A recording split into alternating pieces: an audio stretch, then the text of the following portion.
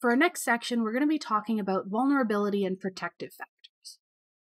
You may have noticed that some people are able to tolerate high levels of stress for long periods of time and seem to suffer no ill effects, whereas others of us tend to do very poorly under even low levels of stress, even for short periods of time. So let's look at these factors that might be influencing how vulnerable or resilient we are when it comes to facing stress. So the first of these factors we're going to talk about are vulnerability factors. So things that increase our vulnerability or our susceptibility to stress. Things that make us more likely to succumb to being overly stressed. So what kinds of things would make us vulnerable to stress or reduce our resistance to stress? Well, things like lacking a support network. If you don't have people to talk to and help you feel better and cope better, then you are going to be more prone to suffering more from stress. If you have poor coping skills, if you don't have the resources available to allow you to cope with or handle stressful situations, then you're going to be more vulnerable to stress. You're more susceptible to stress. And people who are pessimistic, who have a negative outlook on life, tend to also have a higher susceptibility to stress. They're a lot more vulnerable to those stressors. On the other side of the spectrum, we can look at protective factors, things that are going to protect us from stress, who are going to make us more resilient, more resistant to stress, and less susceptible to experiencing stress. So things like actually having that social support, having good coping skills, and being optimistic. Those are all going to help us resist stress. They're going to protect us against stress. So if we can break down these different kinds of factors, these different pieces that will influence us to be vulnerable to or protected from stress, each of them is going to get their own slide. So let's start with this idea of social support. So having social support is one of our more important environmental resources. So we can know that we can rely on others, we can talk to our best friend, we can go to our parents, we can communicate with other individuals and have them tell us what they think we should do. Having that support system can blunt the effect of stress, where we don't feel as stressed because we know we can talk to other people. We know that we have that support system, we know that we have that social support to rely on. Having that kind of exchange, that ability to rely on others and trust that they're going to be there for you, can actually end up giving you a sense of identity and meaning in your life. So these are your people, and you know you can rely on them, and they've helped you in the past, and you know they will help you in the future. And this knowledge of having that identity, having that community around you, can give you more positive psychological outcomes. You are more secure and you are less prone to experiencing stress or being bothered by the stress that you do experience. And the presence of these social support systems can help prevent some maladaptive ways of coping. So if you don't feel isolated, if you don't feel alone, you're going to be a little bit better at handling these situations.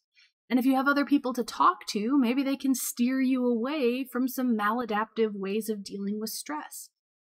A really interesting correlation that's been found is that people who have high levels of social support, people who have lots of people around them, lots of people supporting them, they also have higher functioning immune systems. So in a lot of studies looking at, say, cancer patients, people who are able to talk about their negative life effects, who have people to speak with, who have people who support them, end up having stronger immune responses. And this kind of makes sense because lots of studies have shown that people with these support systems end up showing a lot of disease resistance, even if they're under stress, as compared to people without support systems. So having a social support system has lots and lots of positive effects on your well-being. And really cool, this effect, this positive aspect, seems to go both ways, where you get these benefits when you receive support, but the people who are doing the supporting, the people who are there for others, also end up getting some positive benefits as well. And so people who are just supporting others through stressful times can have reduced levels of stress responses in the brain when looking at brain activity, which is really, really cool. The next aspect we want to consider in terms of vulnerability and protective factors is going to be a term called hardiness. And so this was first discussed by Suzanne Cabasa back in the 1970s, where she started looking at company executives who worked very highly stressful jobs.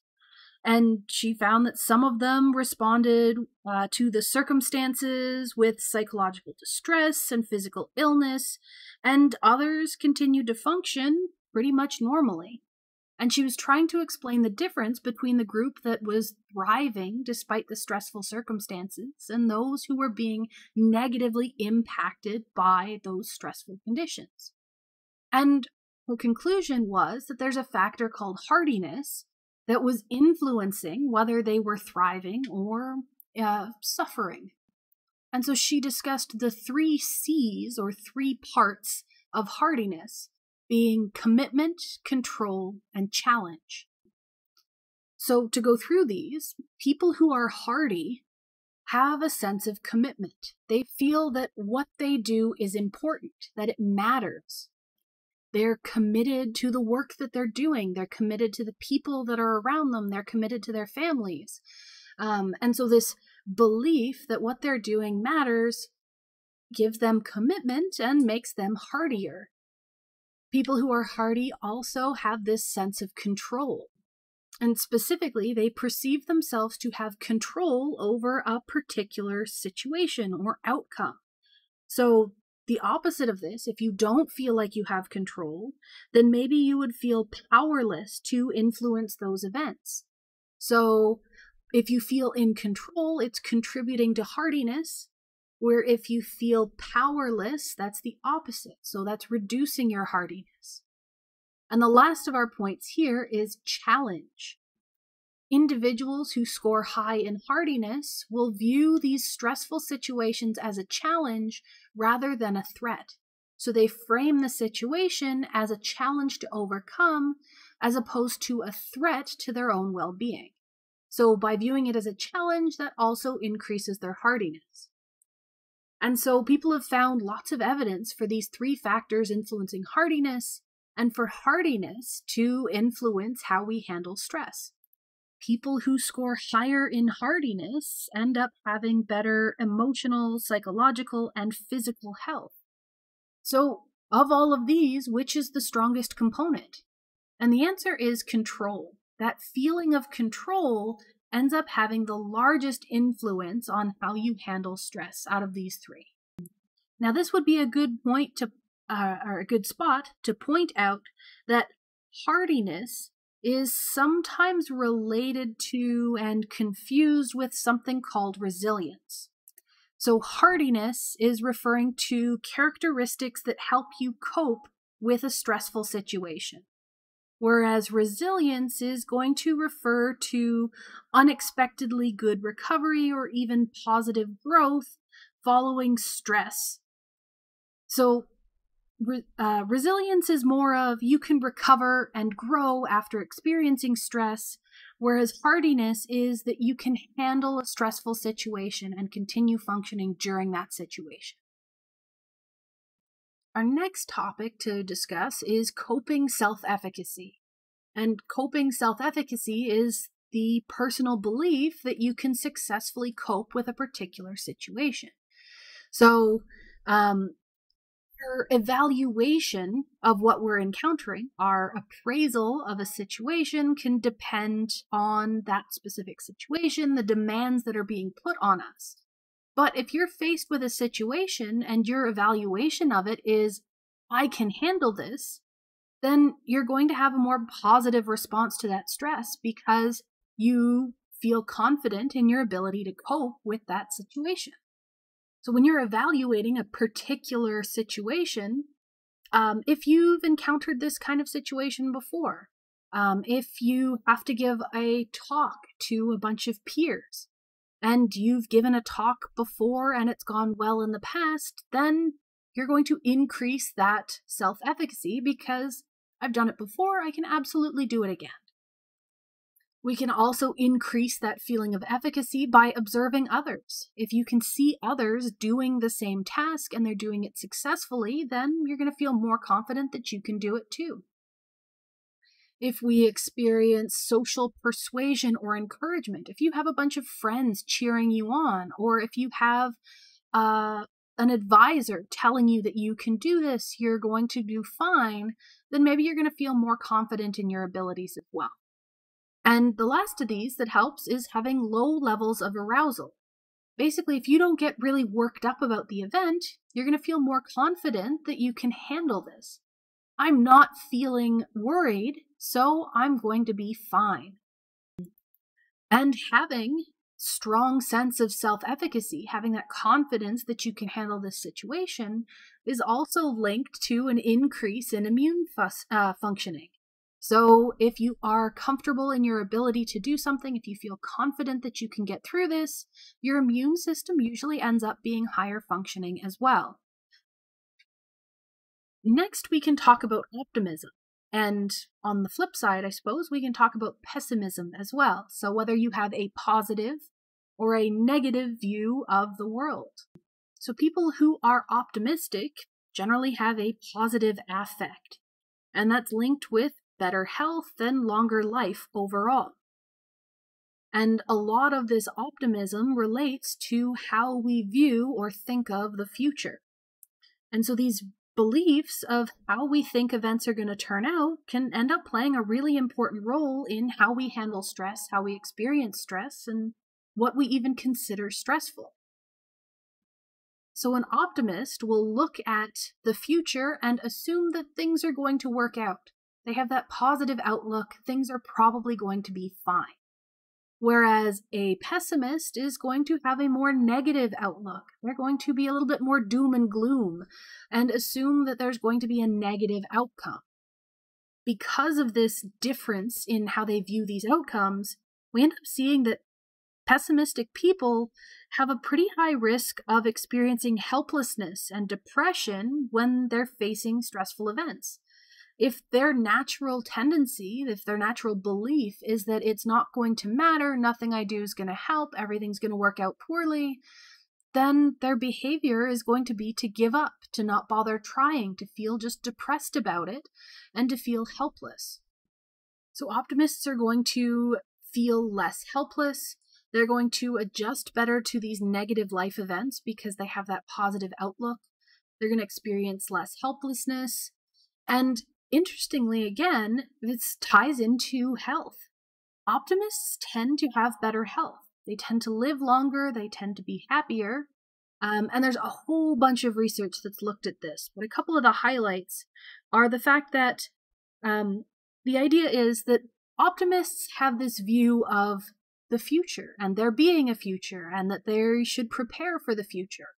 And so optimists tend to engage in more preventative and proactive health measures, things like eating right and exercising because they want to be healthy in the future.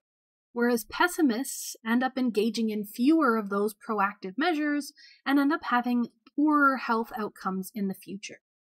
And so I'm sure you can imagine this is a much more complex issue and there's tons of research on it, but just sort of one brief discussion to have about optimism and pessimism and might influence our health.